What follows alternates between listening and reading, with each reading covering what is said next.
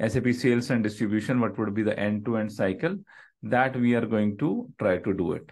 So let's first try to understand how the SD process looks like. If we go with the end-to-end SD process, how does it look like? From where it gets started? With VA11, you can create an inquiry. Inquiry has been given by customer to you that I want to buy this product. We'll be using TG11 product.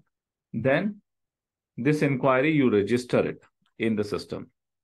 So whatever the inquiry came from customer, that inquiry, we are getting it registered in our system with VA11, right? Then with this inquiry, our response to this inquiry would be quotation. We are giving quotation. Quotation, we can create it with VA21. And we are sending back to the customer that this is our quotation. We would be able to supply this material in this particular price and in this particular date we are committing, we would be able to give this quotation. This quotation would be having some validity date, that this price is valid only till the end of August or till the end of December 23. A validation date would be there. Why validation date is important? Why do we need a validation date? Why date is important into the quotations? Because we are committing some price to the customer that at this price you would be able to give. Customer should not come after 2 years that this quotation was given to me and you said that you would be able to give in $10. After 2 years also you give it in $10. In 2 years, my price can change from $10 to $15. Okay. So based on the specific discussion with the customer, based on our current structure, based on our current cost, we are committing that price. Maybe we are handling in the commodity materials where the commodity become double, our raw material price become double. So my $10 price in a year can become a $25 also. So what commitment we are giving that at this price we'll be able to give you, that should be having a validity. That this quotation is only valid till this date. After this date, if you come, we are not liable to provide you on the given prices. But within the quotation time frame, if you give us the order, we would be able to supply you that material on the given price. So our commitment is for the required dates. Okay, is our commitment. If customer agrees, customer would be coming back with the purchase order. He would give us a purchase order. And with this reference to purchase order, we will be creating our sales order in the system. Sales order would be created in the system, right? Sales order will be creating with the transaction code BA01. Once we get the sales order, then we'll be starting our sales. This process is called sales, not the sales. This process is called pre-sales. Inquiry, quotation, and maybe up to sales order, it is called pre-sales. Then after the sales order is created, a lot of activities need to happen on the sales order.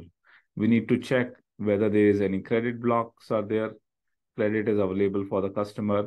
We need to check any delivery block or billing blocks are there, which need to be removed. We need to check any incomplete data is there. That incompletion of the data need to be rectified. We need to check the availability of the material and make sure the material availability is there. We need to make sure that we confirm the material availability and we send the acknowledgement. We send the acknowledgement back to the customer that we would be able to supply this particular material on this particular date. Okay. So all these checking part happens step by step after the sales order creation with the transaction code VA02 in general, or we can also use some Fiori applications to rectify issues in our sales order, right?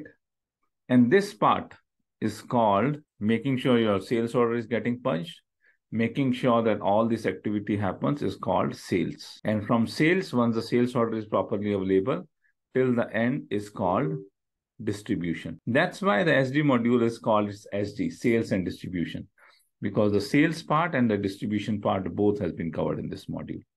We can book the sales and we can also do the distribution. Pre-sales part is not that strong. Okay, pre-sales, we have only the inquiry and quotation part. There can be further processes can also be there into the pre-sales part. Okay, there can be a lot of processes can be there. There can be a marketing process can be there. You can create your campaigns. Then you can generate your lead. And there are the tools, which is a lead management tool. So there, before the inquiry comes, before that also you need to do a lot of marketing, a lot of promotions, a lot of lead magnets. You need to put a lot of leads you need to get generated, and that leads get it into the inquiries, and then inquiries get it into the quotations, right? So that all part is not available in S4HANA. So S4HANA is a very basic tool for the pre-sales. So the pre-sales part is not available. The pre-sales part are more available in your tools called C4C, Cloud for Customer. Or there is some pre-sales features, the lead management features has been added recently in last version.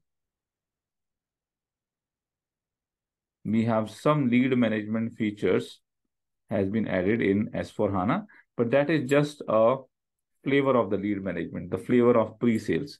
Even before inquiry quotation, how we would be managing the leads, how we would be creating the leads, and how we will push that the leads get converted into the orders.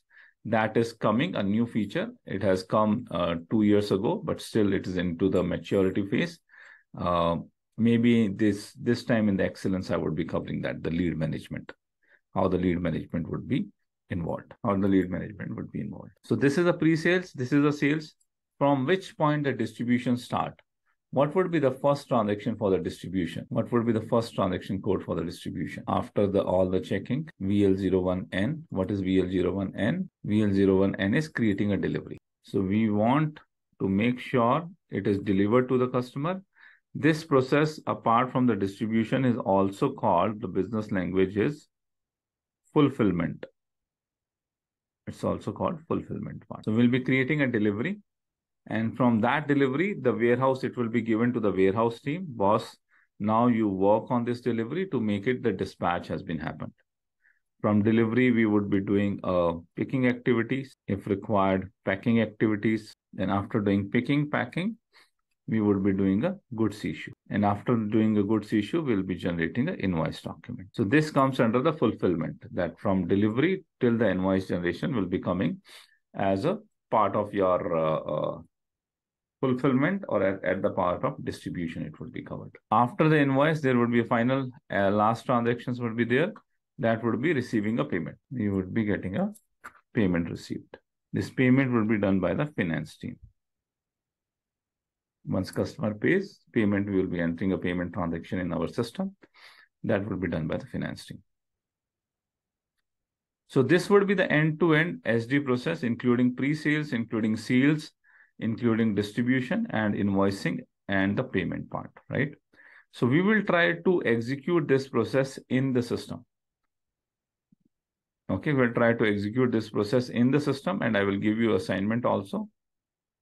You need to also create that end-to-end process in the system, and you need to also create a documentation for it.